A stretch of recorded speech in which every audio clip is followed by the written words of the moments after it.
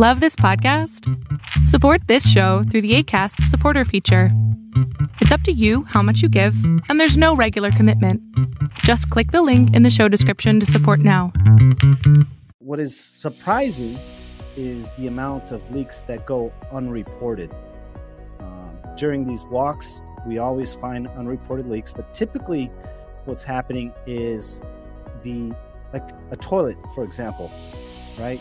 If you walk into a toilet, walk into the bathroom and you see the toilet, it may not be making a lot of noise. You can visually see it leaking, right? And if it is making noise, you can hear that little drip. Some units, like whenever you turn on the light, it automatically turns on the fan. So you actually don't have that ability to hear any leaks taking place in the unit because the fan is blowing. So these are things that I really paid attention to. Welcome to the show. You are listening to the Real Estate Lab podcast. In this lab, we decode the stories, secrets, and skills of the most brilliant minds in real estate investing, then turn their wisdom into practical advice and knowledge that we can use to boost our income. And now, let's turn it over to our host, Vee. It's a great day to be alive and to invest in real estate. How are you doing, lab mate? I'm thrilled to have you here with us this week. I appreciate you a lot for letting me share my podcast, my guests' messages through your earballs. We are going to talk about a weird subject this week. We're gonna make number 2 great again. Now, what do I mean by that? You heard me. We are going to talk about this stinking subject and how your number 2, or rather your resident number 2, could be your number 1 money-making machine. Are you interested now? Or maybe I grossed you out. Not sure yet, but in a moment, I will share with you exactly how we can do that. Now, before I get down to business, I would like to share an excellent resource with you. It's a free book from my good friend Chris Prefontaine. The book is called The New Rules of Real Estate Investing. Now, Chris and his team will actually send you a physical copy for free. You don't even have to pay shipping. Chris and his team will sign the book, send it to you for free. All you have to do is go to links.realestatelab.live/Chris to get it. Now, also, when you get a chance, it would mean the world to me if you could head on over to iTunes, write a review, subscribe to the show, and give the show a 5-star rating. That's the only way I can grow the show. Or you could head on over to links.realestatelab.live/review to do that as well. Now, one last thing before we get rolling. I am going to transition my content to a new website that's being built right now by my good friend Darren Peel of Hey Healthy Media. I cannot wait to share that with you when it's live. Alright, great. Now that I've covered all of the housekeeping stuff, let me share with you about my guests for today's show. Our guests today are specialists in the area of water conservation. They help multifamily owners reduce water and sewer expenses up to 40%. Now you might be thinking, hey V, come on man. My tenants, my residents are paying for utilities. So why even bother talking about this? Well, I had the same questions, and my guesses, water conservation experts from SAS Conserve are going to share with us the reason why. And they are Anselmo Torres III and Kelly Stinson, the self-proclaimed #the Potty Princess. They are going to share all aspects about saving money, saving water in today's episode. Now let's dive in.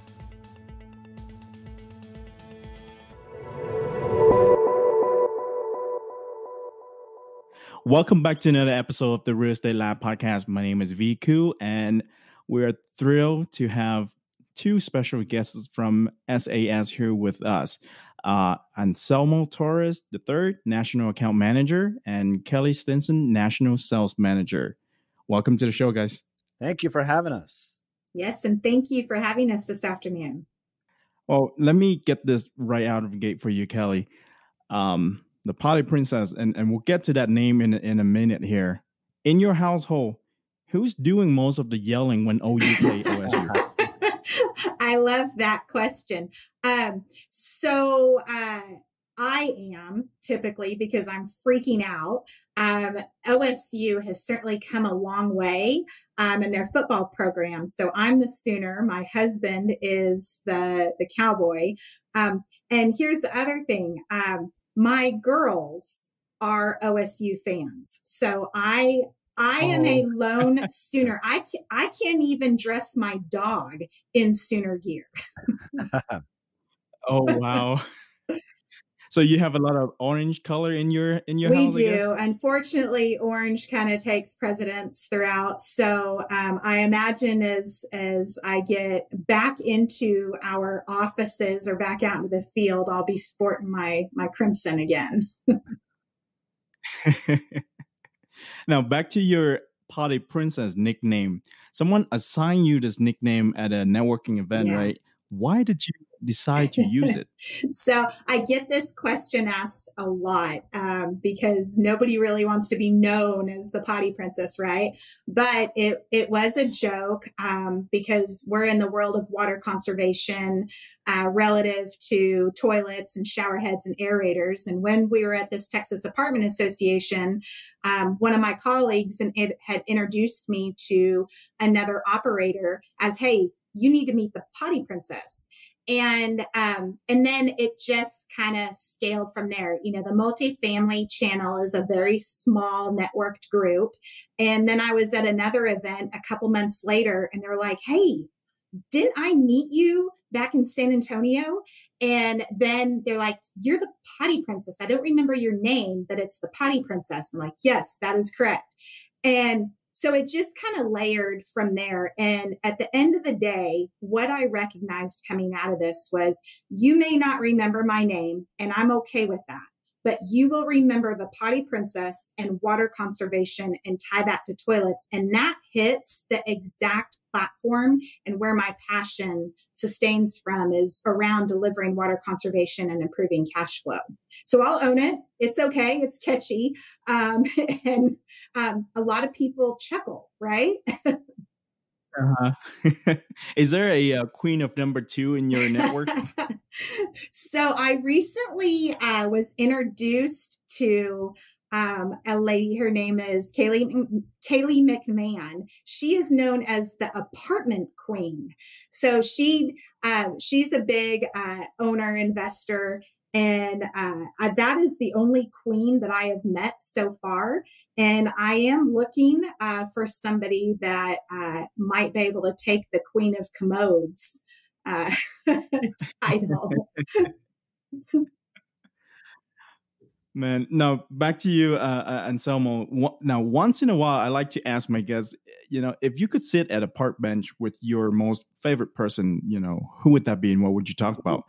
But for you, when you sat on a park bench with your dad under the Eiffel Tower, what did you talk about? Wow, how did you know that? That's you definitely do your research. I like that. I have to.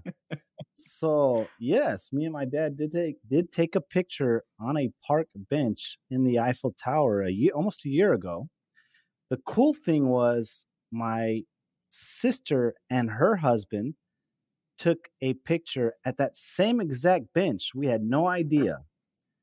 And when we started looking at the pictures, we realized it was the same exact bench that both of us took pictures at different times. And then my brother and her husband, my brother and his wife went and took a picture at that same bench. So it's kind of interesting that we've all taken a picture at that same bench in front of the Eiffel Tower. Cool story. But to answer your question, I think Steve Jobs. I would love to sit down with Steve Jobs and kind of pick his brain, and even somebody like an Elon Musk. just innovators, people that are going to challenge the status quo and innovate, look for different ways to do things. That's awesome. Let me switch gear and we'll go into what we're talking today about water conservation. That's what your company does. Can you give us like a 30,000 foot view about the water conservation study? What's it about? Sure. So SAS is a nationwide service provider. We focus on water conservation through the installation of ultra high efficiency plumbing fixtures in the multifamily channel. Those fixtures are going to be related to the toilets, the shower heads, and the aerators. And why this is important is that it's able to reduce, by implementing this type of project, you're able to reduce the water and sewer bill anywhere between 20 to 40%. So if you take like a sample property that, let's say is like a 200 unit property, and you're going to reduce the water sewer on average of $50,000 in year one. And then you go to reposition that property in 3 to 5 years at a 6.5 cap rate. Because you implemented this project, you're actually boosting the asset value by almost $770,000 at the time of turn. But then in addition, you have saved over that first year, $50,000. So this is real cash back into owners' NOI, back into the investors' pockets to, improve that asset value. And that's if you did nothing else on the property, right, Kelly? I mean, if you just did water conservation, you'd have that $770,000 asset value boost. Yep. Exactly. What are some of the things that your team would do in a water conservation study? So when our crews come out for an assessment, we will access 100% of the units. And this is what really differentiates SAS from some of our other friends in the industry who do water studies.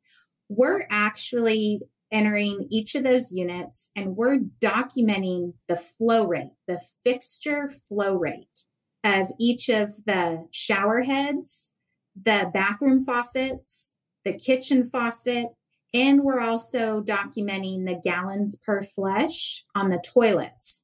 So that way we're giving a much more articulated proposal as to what type of consumption and what type of inefficiencies are occurring on the property, and then model that into a true delivery of what they can expect in reduction on consumption and how that will benefit NOI on the financials.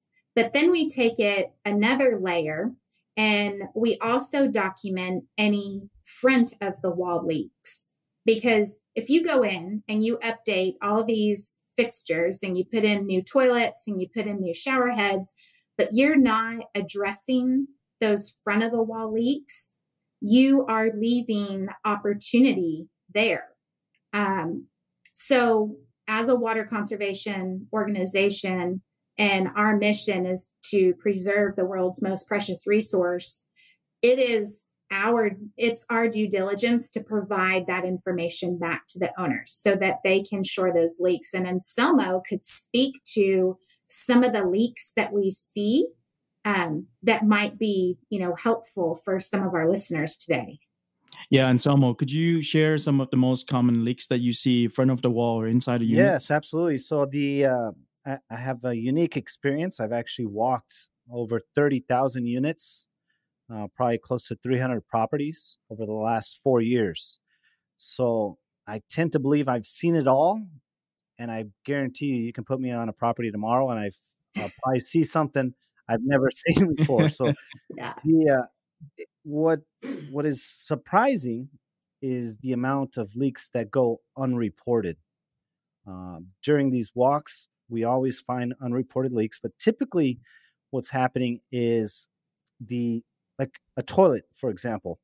right? If you walk into the bathroom and you see the toilet, it may not be making a lot of noise. You can visually see it leaking, right? And if it is making noise, you can hear that little drip. Some units, like whenever you turn on the light, it automatically turns on the fan. So you actually don't have that ability to hear any leaks taking place in the unit because the fan is blowing. So these are things that I really paid attention to. Was toilets were always leaking. The other thing was a tub diverter. Whenever you're going to engage the shower head, or even if the shower is off and that tub diverter isn't sealed correctly and that water is just steadily dripping and leaking, between that tub diverter and that toilet, those were the consistent that's what we always came across that was causing the most leaks on properties. Yep. And as a matter of fact, nobody is immune to these particular leaks. I mean, even in, as the potty princess here, I even battled some of that. And most recently, I was in our guest room shower and engaged the shower, and it was leaking. And so I decided to pull out the flow bag on that because I'm kind of nerdy. I got to know how many gallons we're wasting. And it is filling more than 2 gallons a minute just coming out of that tub diverter, in addition to the water that's coming out of the shower head. So I'm essentially doubling the consumption every time I turn the shower on versus if I were to take a bath. So I actually I've recorded it because I'm going to repair the tub diverter this evening. My husband so kindly put a mask on and stopped at Home Depot on his way home and picked up a tub diverter repair kit. So I will be putting that out on social media here probably tomorrow with this is the before and this is how easy it is to fix that.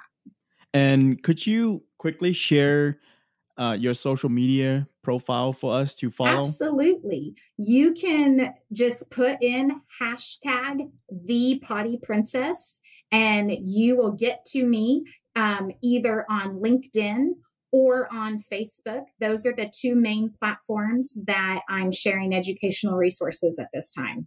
Great. And for you, Anselmo? LinkedIn. So that's where I'm consistently posting content specific to water conservation is through LinkedIn. So just look up my name, Anselmo Torres III. I don't have any fancy hashtag yet like the Potty Princess, but you'll be able to find me. So. Yeah. The man who walked 30,000 yards. And to go along with that, one thing that I've realized, right, is I've walked 30,000 units. It's incredibly difficult to change human behavior, right? To ask them or to expect them to report leaks. It's much, much simpler to replace their fixtures and install ultra high efficiency fixtures to get the results that you're looking for. So if you think that you're going to just send out a letter and tell everybody, hey, save water, it's probably not going to drive the results you're looking for. But if you do look into installing ultra high efficiency fixtures like what we do, you're going to see the results that you want. Yeah, definitely. One thing I can say to this is I've visited my friend's apartment here in Denver. C-class apartment few years ago. It was all bills paid.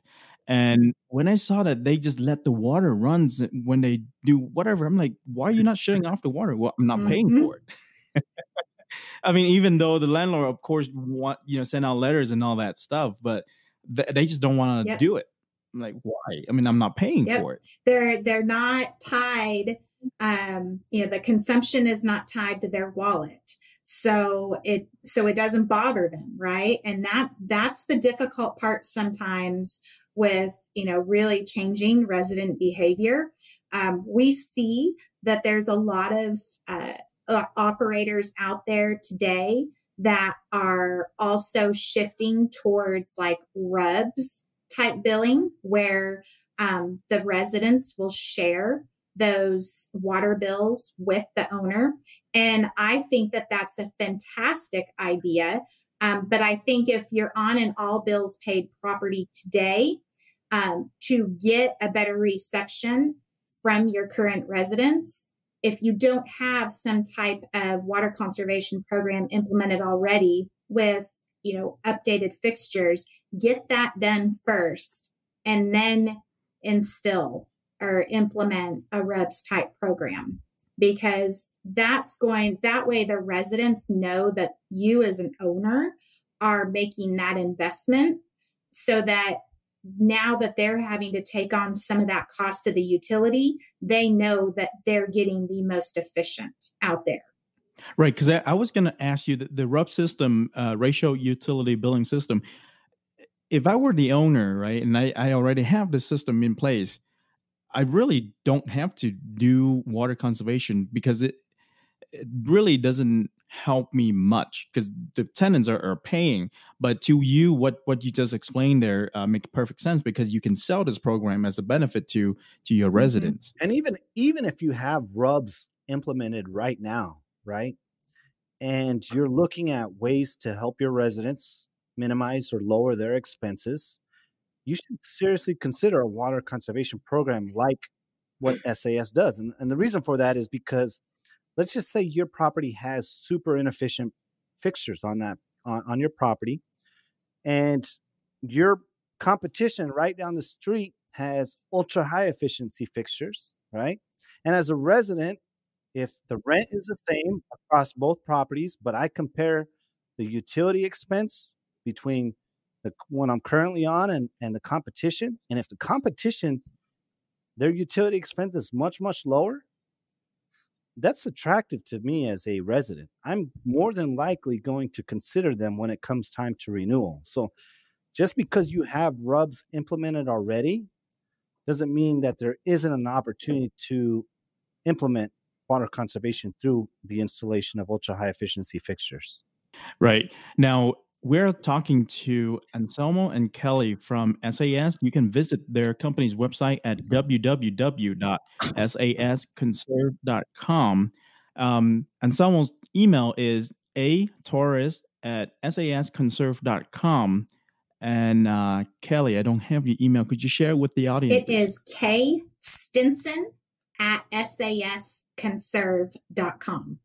And Stinson is S Sierra Tango Indian November Sierra Oscar November. Correct. Thank you. All right, so let's go back to the way that your company do studies. And Samuel, do you have some tools that you walk into a unit to measure the flow, or do you just go in with your ear and listening for leaks? So we have a couple different tools. So we do have what's called a flow bag, which kind of helps you just turn on the faucet, and it captures all the water that comes in with a specific time frame. So that helps you kind of get an idea. But when we do our assessments, what we're capturing is the fixture flow rates. So if you look at a toilet, let's just say you're walking into a unit and you go to the toilet. If you take off the lid off of that toilet, there's typically a stamp on the back of that tank that will identify the year or the flow rate of that toilet. If it's not visible, or if it's been completely eroded, it is more than likely a 3.5 gallon per flush toilet. On a lot of the newer ones, you'll see, built that are installed after 1996, like 1.6 gallon per flush toilet, or even like a 1.28 is common right now. We install a 0.8, but that's just to give you an idea of what to look for. We also look at the shower heads. So as you're taking a shower tonight, look at either the neck of the shower head or inside the head of the shower head to see what is the flow rate of that shower head. So typically we see anywhere from like a 1.25 to a 2.5 to some of these rain shower heads. It's like 5 gallons a minute. So we document that. And then the same thing with the kitchen faucet and the bathroom faucet. So on the aerator, the little piece that screws in and out of the fixture, it typically has a flow rate listed on that aerator. So we identify all of that during our assessment, and that's the information that we capture. So you understand what the fixture flow rates are on your property. That way, so whenever we do put together that proposal, as Kelly mentioned, it's laser focused. And then once you implemented the study, do you have software to track, how many gallons each unit is using? So we do have there's a program called Leak Aware. It helps monitor the consumption, the daily consumption taking place on your multifamily property. And what that does is it's a software program. There's no hardware to install. It does require somebody on site to enter in a daily meter reading. Typically, we're asking for it, Monday through Friday or whenever your maintenance guy is walking the property. It's real simple. They enter it in, and then the algorithm kicks in and tells them whether or not there's high consumption taking place or if it's just normal.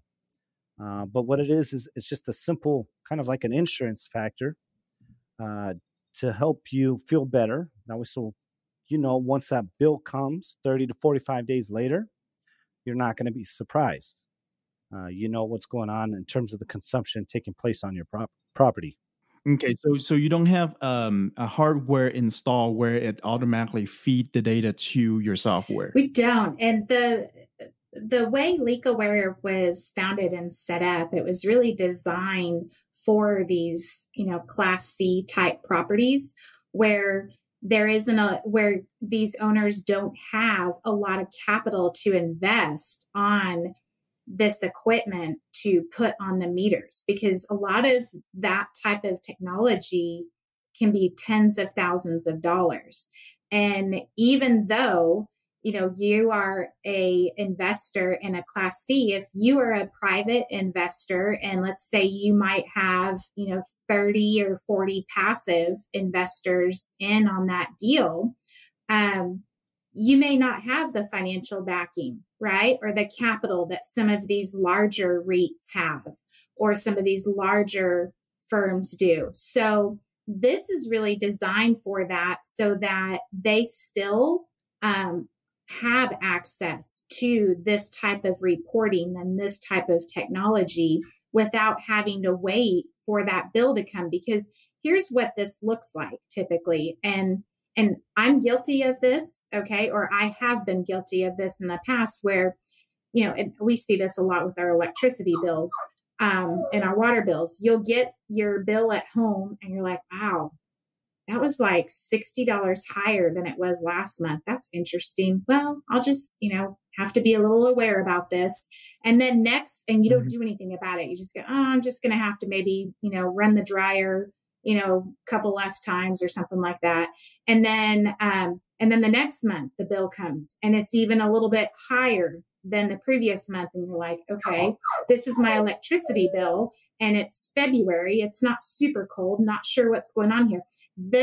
Take that type of analogy and apply that towards water.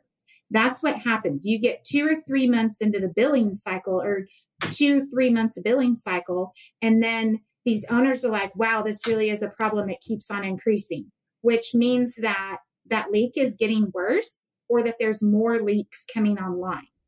And with the Leak Aware, you get that real-time notification that, hey, this meter that feeds these particular units, it's using more water than it should. So now you are immediately able to go into inspection mode and identify where that's at. And is this a program where we have to pay for extra? Is it a monthly subscription or yearly, or is one-time fee? It is a monthly subscription. So it's basically $1 per unit per month. So basically $12 per unit for a whole year. So like I said, it's like an insurance policy for those investors, owners that want to just, especially if you're investing in Class C properties, older type buildings. It's not a matter of If there's a leak on your property, it's most of the time when It's when there is a leak, and how quickly you can respond to that leak, especially on, properties that are built in the, 60s, 70s, even the 80s. So that's where this program really is effective. Yeah, because water is very destructive, and especially when you get into those markets like Texas, where it's extremely humid. You have stuff like that. You have water damage behind the walls, and then that's, a significant risk at it converting into mold. And I can't even express to you, how often we see that when we're walking properties and running due diligence. I mean, these are some of the things that we will look for. Like if the sink is next to the dishwasher, looking in between that space, between the side of the cabinet and the dishwasher, and just taking a flashlight and shining it in there and seeing if maybe some of that particle board from the cabinet is potentially water damaged, or seeing if there's mold sitting there, you're going to see that quite often. Or opening up the cabinets in the kitchen and looking to see, the lower cabinets, looking to see if there's water damage. And that's the same thing, like in the bathrooms above the shower.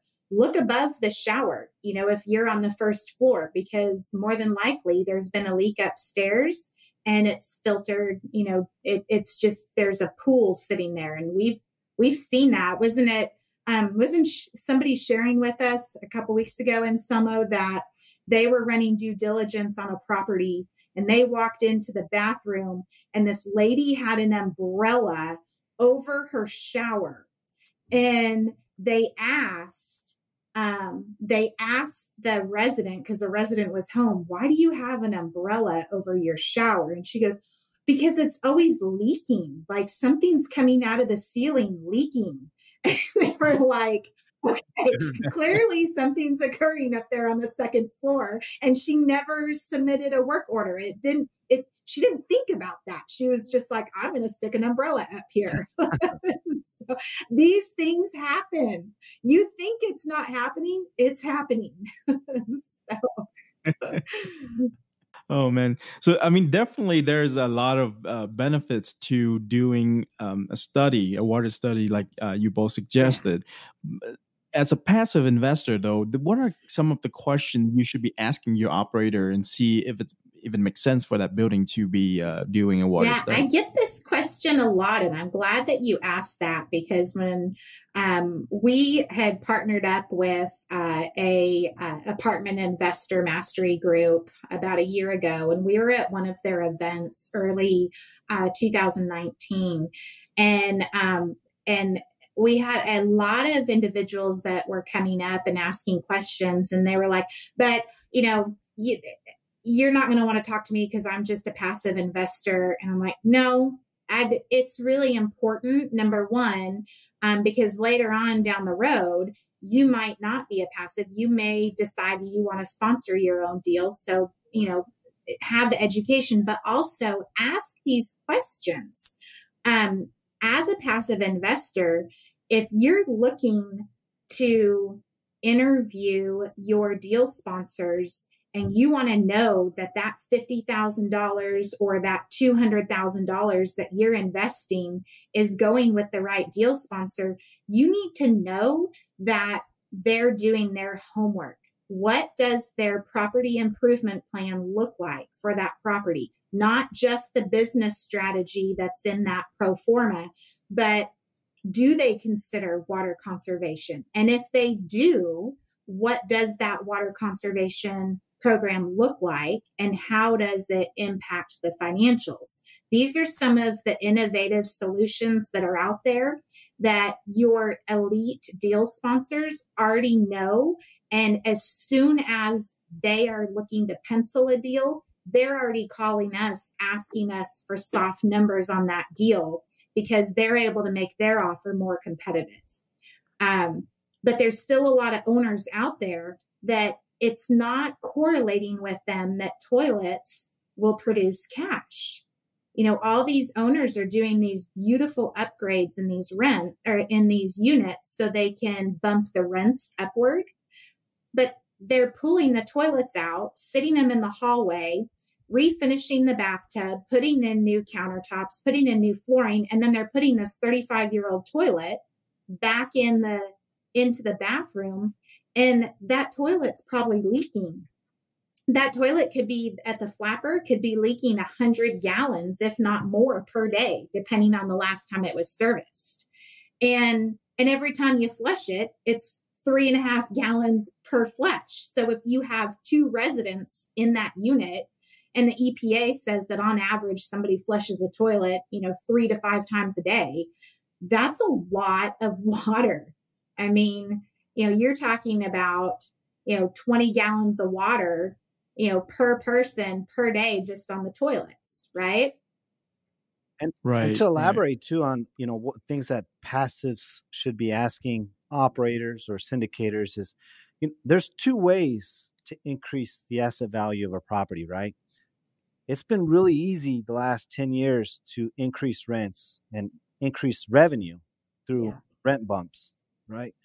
What are they doing to decrease expenses? How does that look in their plan, right?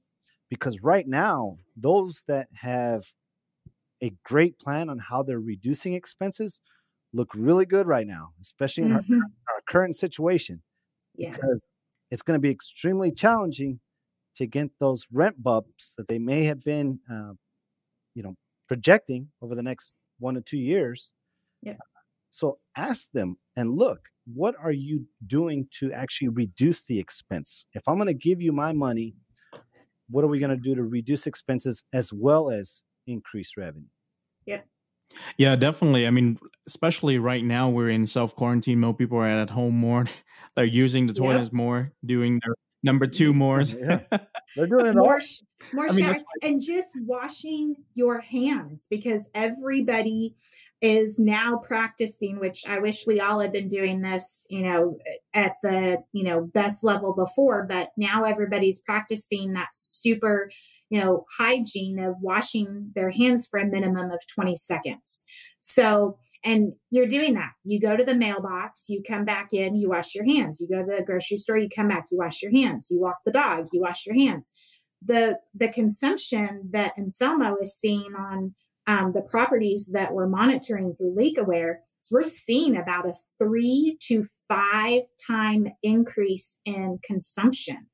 And that's going to correlate back onto those water and sewer bills. And so for those properties that are all bills paid, the owners are already concerned about rent collections. So they have to probably dip into cash reserves for that. And then they also have to now figure out the increase in the water and sewer bill that wasn't budgeted. Even for those properties where the utilities are being billed back to the residents, if the residents aren't paying their rent, you better believe they're probably not going to pay their RUBS bill either. And then that's going to come back on the owner. And even though a lot of cities across the country right now, they're not going to shut off the water. I think in Dallas, what I saw last week was they're not going to, for the next 6 months, they're not going to do any water shutoffs. And I think that's the right thing to do. But think about this as an owner. Those utility providers are going to come back when we recover, when we come out of this season. These utility providers are going to come back and look at these owners, and they're going to see who paid and who didn't. And that's going to be really important. And now is really going to be the time where those owners that have implemented the pro formas of reducing expenses and truly stress testing their investments are really going to come out and shine on the end of this. There's going to be some blood on the streets, unfortunately, and it's sad. But the thing that we want to share, and that's one of the things that we're so excited to be on here with you today, is that we can help bring some of that awareness and education and hopefully reduce some of that pain that some of these owners, that some of your listeners might have, or even if there's passives listening today, taking that back to their deal sponsors and going, hey, I listened to this podcast and I heard this information. What are you guys doing right now to make sure that there aren't leaks on the property while everybody's quarantined? Yeah, that's our mission, right, Kelly? I mean, we're trying to make water conservation sexy again, right? We're bringing sexy back in toilets. No, this is great because as I'm listening to you two, I mean, I'm thinking about my situation with my building. I'm like, yeah, I'm 3 years in. I'm a passive on this building, and I don't think we've done any. So, yeah, I'll be reaching out to the operator and real soon and see what we are doing over there. So back to SAS. What I know you guys are nationwide, but what's the minimum unit size that you guys will work with? So we have crews that travel all across the country, and there's a lot of costs associated with that. And we will consult with anybody. It doesn't matter if you're, 2 units or, 2,000 units, we will consult with you. But to mobilize our crews out there, we are requesting about 50 to 75 bathrooms. And ideally, 100 bathrooms is great to start. Now, if it's below that, you still want to reach out to us because we may be able to piggyback that property off of another install in the area, or we might have some recommendations where we can help you get the product and help you with, a local engagement out there. But regardless, as far as evaluating the property and everything, reach out to us. That's our way of giving back in the community. We don't charge for, these consultations over the phone, through email. We'll do what we call preliminary analysis. So we love that. That's what we want to do day in, day out. And, and then have that pull through where we can put our crews out there where it makes sense. Does your fee change based on the market?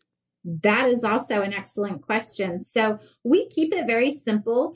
Our installation fee is a flat fee, and it doesn't matter where in the country it is. Where there could be variables would be like if you get into the Northeast, especially like Massachusetts, where permits are required. Permits would be an additional cost to our per bathroom fee. And then also, like, if we aren't able to put a dumpster on the property or drop the trailer with the product on the property because there's space constraints, if we have to store that offsite and then shuttle it onto the property, there would be an additional charge for that. But we discuss all of those things up front. There is not one property that is cookie cutter to the next. They all have their unique setup, their unique challenges, and we do so much due diligence on the front side that once our crews get out there on site, we're able to knock out about 50 to 60 bathrooms a day. And that's why our owners are able to start to benefit from those savings within the first 30 days of the installation being completed. Got it. Now, for Anselmo, what market do you personally walk the properties? Oh, wow. So I've been all over. The concentration of those properties was mostly in Texas and Oklahoma, but I've been on properties all throughout the Southeast, in California, Arizona, New Mexico, Colorado. I've pretty much been all over the place. Been to all 50 no, states? Not yet. Thankfully not. Believe it or not, so typically when we do our assessment, we're going through about anywhere from 100 to 125 units a day, right? So we're in there capturing the information we need, and then we're getting out of the unit as quickly as possible. So we move pretty quickly to do that assessment, to capture the information we need. But it is a lot of work, and especially if you have a lot of stairs on your property, or the buildings are spread out. Yeah. It's a lot of work, but it's Yeah. fun. And especially if it's like Dallas in August or Oklahoma in August. Oh, yeah. That, yep. Oh, and I think, one of the very first assessments that I did was actually in Cleveland, Ohio. And I think it was like a couple months in of partnering with SAS, and I had been traveling like that previous 2 weeks, and I came home. I had less than 24 hours to empty my bag, repack it, hop on a plane. Ended up landing in Ohio. I had some other client meetings. I got up that next morning and went to go get my shoes on to go to this water assessment before this meeting. Realized that I left my boots at home and only had high heels that were for my corporate meeting later on that day. So didn't have any time to stop anywhere to, get shoes. It was all right. We're in a snowstorm in the middle of January in Cleveland, Ohio. I'm going to do a water assessment on this property that was built in 1910. And I've never met this owner before. And so I show up and he's like, we're really going to do this in heels. And I go, all I have to say is that, yes, we are. And if I slip on the sidewalk when we're walking between buildings, please get it on video, because this will be the best day of your life. And to this day, we still laugh about that. He's still a client. It's a big joke, but it's an interesting adventure that we're on. And it's been a lot of fun. So good stuff. I love to hear war stories from people, because you walk properties all over the place, and those stories are great. Yep. You mentioned you see everything, right? And there are times where I literally take off my clothes as soon as I leave that property and just throw them in a bag, because I fear that there's some type of contamination on it. Yeah. That I need to get rid of as soon as possible. Yes. I mean, especially now, I hope you guys are not doing any water study right now. We are not. And I'm glad that you brought that up, because we are considered essential, but because we're in the plumbing business. But we don't want to be part of the problem. We want to be part of the solution. So it's really important for us to protect our crews, and it's really important for us to protect our clients' residents. So we are not doing any work in the field right now. We are tentatively scheduling things for May, but we expect that may also adjust, because things are changing every day. We also think that there's going to be certain areas of the country that will probably lift restrictions before others. We are putting into place new PPE protocols, so personal protective equipment protocols, so that we protect our employees, our crews that are out there, but also so that we're giving those residents a peace of mind that when these installations and assessments do resume, that hopefully they'll have a bit of a reduced, fear when we enter their unit. Because if I lived in an apartment right now and I had a construction crew show up at my door to install a new toilet, I would decline entry. I absolutely would decline entry right now. And I just don't think that that's the right thing to do. So the best thing that we can advise to our owners right now is to educate their residents to report water leaks, and to use this time to analyze the property, so that when these restrictions are lifted, put a plan in place to reduce the expenses. Kelly, you mentioned too, just educating your residents. So I know a lot of owners, property management companies are educating their residents about some of the resources out there for rent, helping out with rent or utility expenses, or even food. Even a simple letter to your residents about, hey, consider water conservation or energy conservation, and a couple quick tips on, things to turn off the water when you're not brushing your teeth, or, some of the simple things, just through a letter, sending it out to your residents. If they turn in those work orders and get them fixed, and it'll help out in the long run. That's a great tip. So I'm gonna be adding that to my letter. I need to send that out soon. I've been a little bit behind, just trying to learn everything I could about all the resources out there.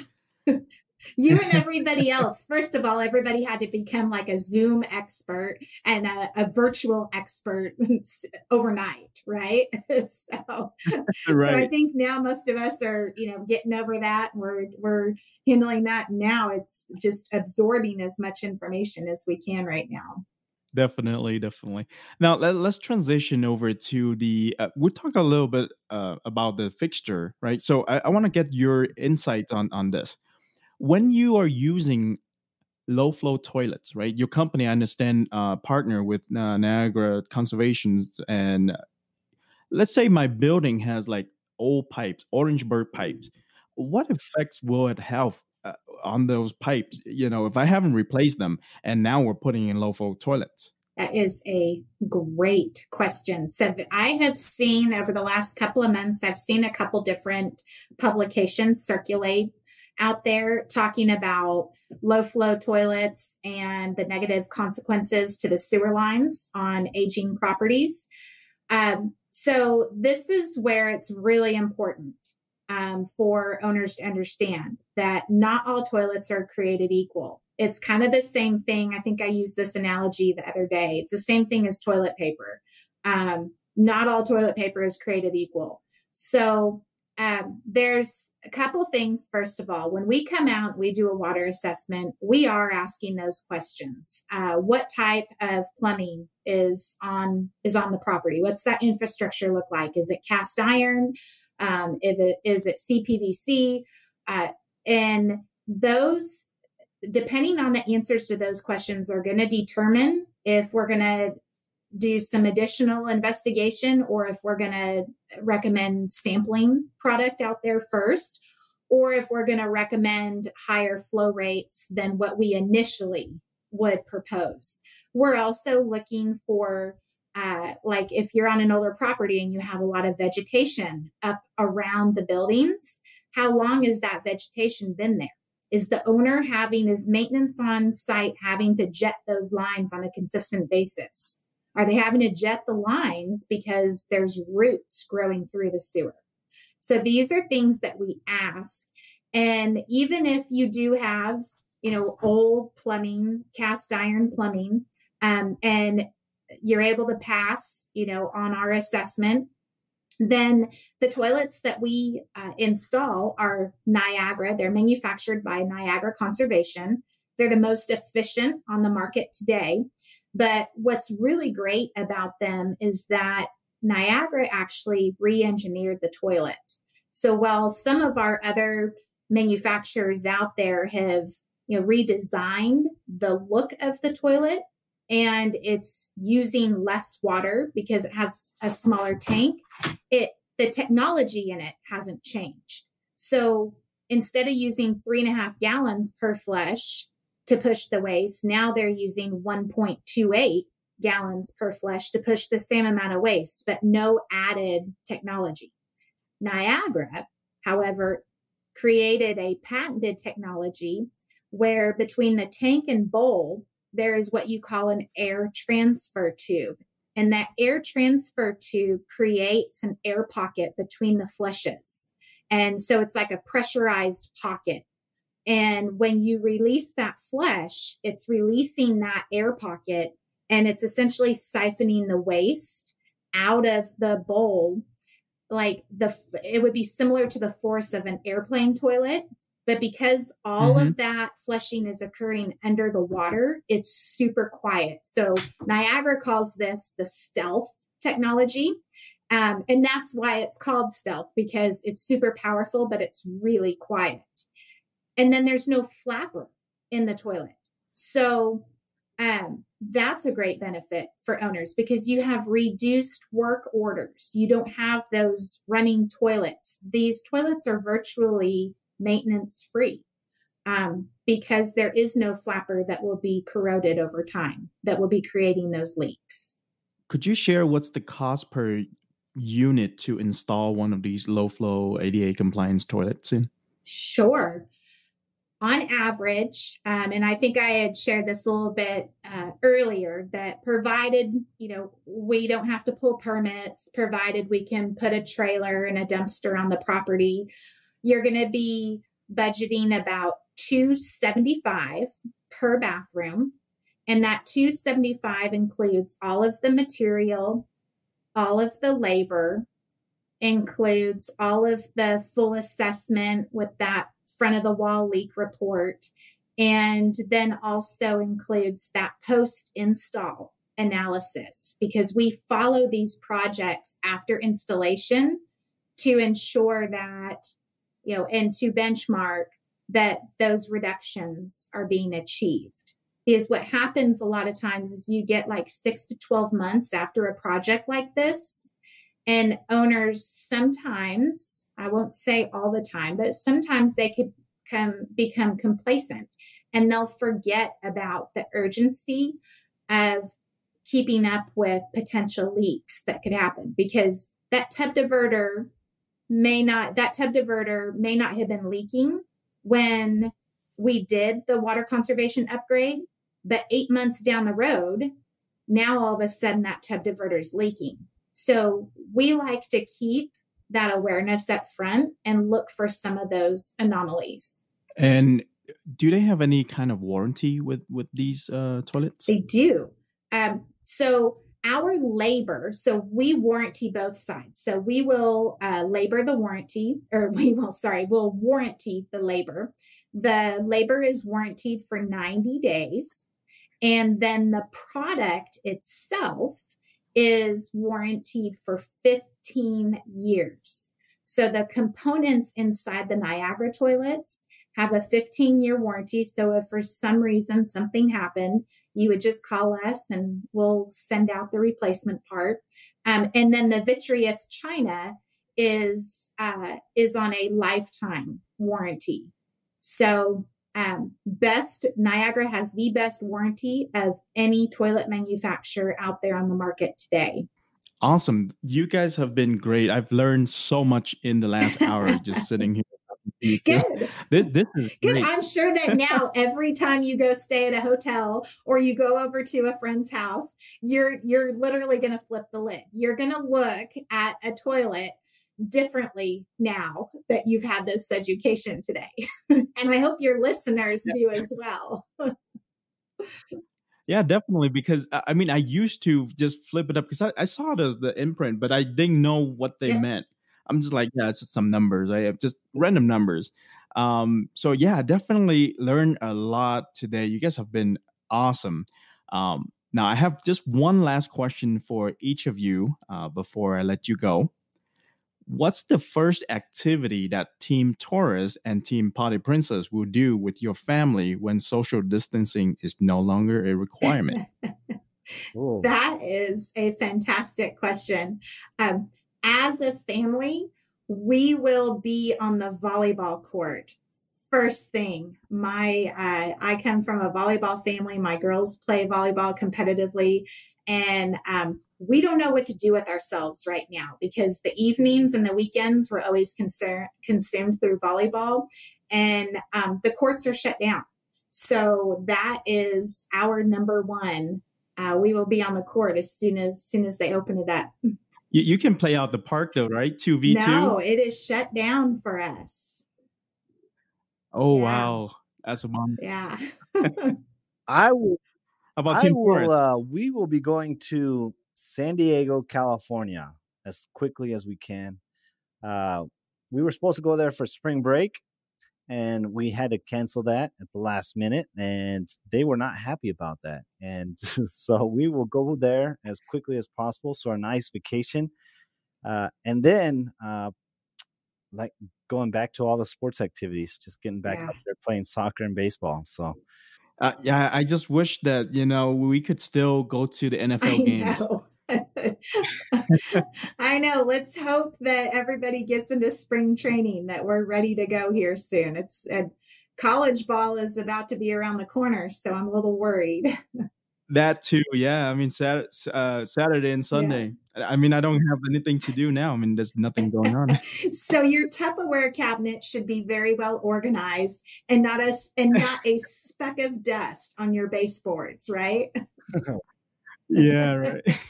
No. Well, awesome. Well, go ahead. What I was going to say, no, it's not all organized. Yeah, no, we've been doing it. No, I see that you drive your ATV all around. You have a lot of fun. Yeah, we try to get out and enjoy nature as much as we can, and it's even easier now, obviously, because it is technically social distancing, right? I mean, if you're out in the middle of nowhere. That's right. Yeah. Oh man, I envy you guys. I haven't been out of the house for a month now. I mean, I'm walking around, but that's about it. Well, awesome. Well, thank you so much for your time, and Kelly. Thank you so much for having us. Yes, thank you for having us. Appreciate it. That's the end of the show. Don't forget to subscribe, leave a 5-star rating and review on iTunes for the Real Estate Lab podcast. Until next time, have a prolific week.